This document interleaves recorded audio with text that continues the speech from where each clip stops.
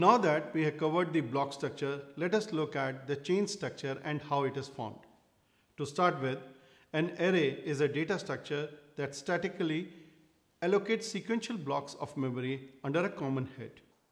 What does that mean? It means that when you initialize an array, a fixed amount of memory is indexed and allotted for that structure to store multiple elements of the same type to it. While other languages like C++ and Java require you to declare the size of the array also at initialization, JavaScript has no such foundations, and thus there is no need to declare the size beforehand. Now you must be wondering, why did we start with an array structure? You guessed it right, linked list, which is what blockchain data structures are, is like an array but with a difference. To understand the linked list, we must link it with its constitution. A linked list is essentially also a data structure which consists of a list of elements. However, a linked list constitutes of each element having a reference pointing to the next element, whereas an array has nothing of this sort. This allows linked lists to dynamically allocate memory, which means the position of the next element is a linked list is assigned during runtime. Thus, a linked list is considerably faster and more efficient than an array. Let us understand this again using a process in which an ant colony approaches food. An ant initially senses the presence of food which cannot be retrieved by it individually. It then returns with other ants. Every ant follows the ant in front of it. Now, it is entirely possible that at every place a few of these ants can either be removed or be placed additionally.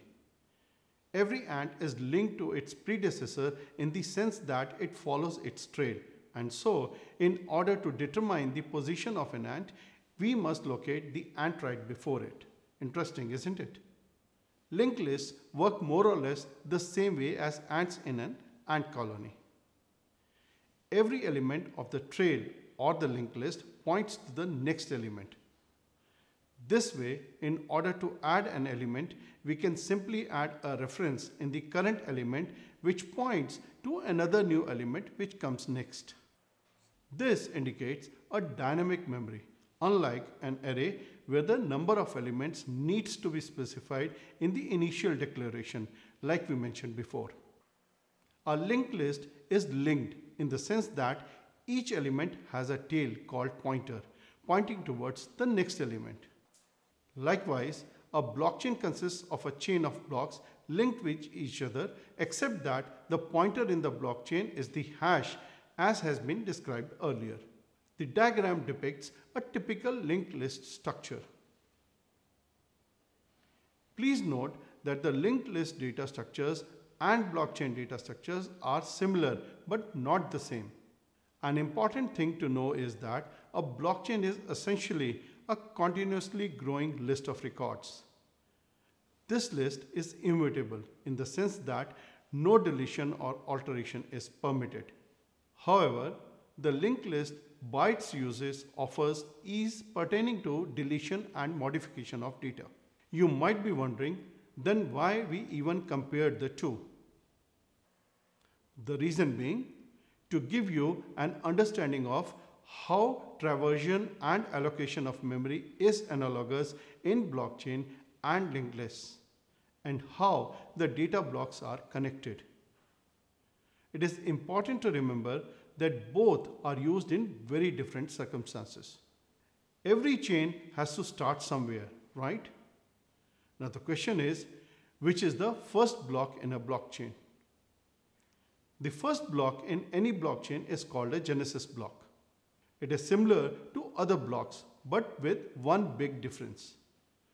And what is that difference? Well, the previous block address in the genesis block is null or blank. Genesis block is also known as the block 0 or the origin block. A genesis block mainly defines the initial parameters of the blockchain, which include the level of difficulty, the consensus algorithm to be applied, etc.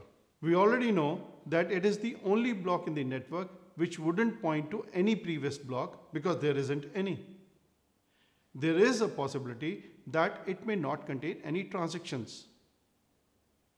It differs from a typical block in the way in which it is created. Genesis block is generally hard-coded into the network's clients. The clients play a significant role in the creation of the rest of the blocks. So, what is the significance of the Genesis block? Genesis block plays a significant part in setting up the blockchain network. Any node will only be able to connect to the blockchain network if it has the same Genesis block as the rest of the nodes on the network. Creating a Genesis block does not necessarily mean that the blockchain is off to a great start. It is just a start. More work follows in regards to building the community, getting network miners on board, and enabling peer-to-peer transactions. A trivia for you all. In the case of Bitcoin, the next block after the Genesis block was created after 6 days. Let us now look at the transaction lifecycle in a blockchain. It is important for us to know how the blockchain-based transaction differs from a traditional transaction. Let us see this from transfer of money transaction. We will see how the transfer of money works with well-known instruments such as credit cards or bank transfers and how it compares to its blockchain-enabled equivalent.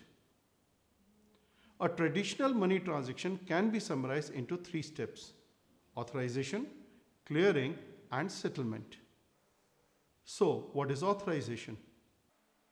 We all know Amazon and must have bought something from them sometime. If we were to purchase a book from Amazon, sometime it takes a couple of clicks to purchase a book, and other times you would use what Amazon calls the one-click purchase. Now, you might ask yourself, how does Amazon know that you have enough money to buy the book? Amazon's bank sends a request to your bank to check whether you have enough money to buy this book. Your bank can then approve that you have the necessary amount. If it does, one can say that the transaction has now been authorized. Now you can receive the book and the receipt, but the transaction between Amazon's bank and your bank has not been completed. This will happen in the later stages where you, as the customer, are no longer directly involved. Next is clearing.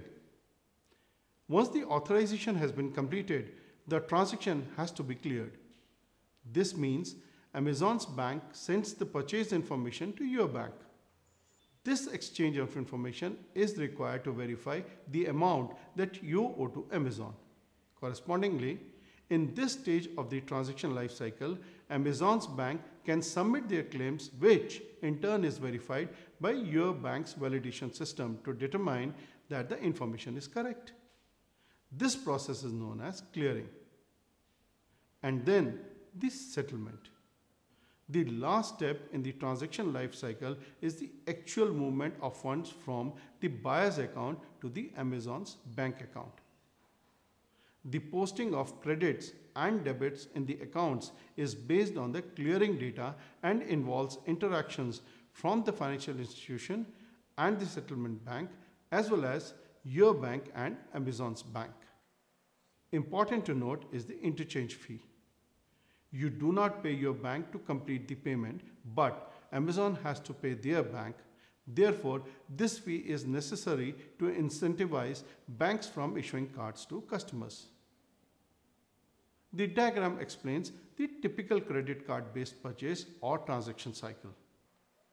You will note the number of intermediaries and steps from the moment the card is presented to the customer until the final settlement is done. Now, let us see the life cycle of a transaction on the blockchain. Bitcoin's underlying technology proposes a new way of handling interactions between customers and suppliers. This new way is a decentralized ledger that is handled by an algorithm which is run by a multitude of servers or computers rather than multiple layers of intermediaries. This in turn decreases the rate of errors committed by social functions. As everybody has access to this ledger, it builds trust based on the decentralized network and removes as much direct human involvement as possible. Re-examining the example above, the purchase of a new book at Amazon will look quite differently. If you decide to use the Bitcoin payment option, the transaction lifecycle can be summarized as follows. The Bitcoin transaction is sent or broadcast to all participating computers in the specified blockchain network. Every verifying computer, that is full node, in the network checks the transaction against some validation rules that are run by each verifying computer in the network. For example, the verifying computer will check your current balance to make sure you have enough money for the broadcast transaction. It is very important that the verifying users are not able to deduce that you are buying a book. Hence, some privacy is provided. If the conditions specified in the rules have been met, transactions are stored in a block and cryptographically sealed with help of a specialized algorithm dedicated to this process. This process is also known as mining. The newly mined block is broadcast to every computer in the network. The computers check the block against some specific validation rules, that is, if the seal on the block is valid, and propagate it to their peers if valid. Each verifying computer in the network that receives notice of the new block being mined checks the block against specific validation rules and adds it to their memory of the longest chain. Now, the transaction is part of the blockchain and cannot be altered in any way. The verification and settlement happens with no direct human involvement and is thus less prone to human error than the traditional approach. Also, the blockchain-powered scheme operates without any trusted third parties and is highly transparent for every user, yet pseudonymous.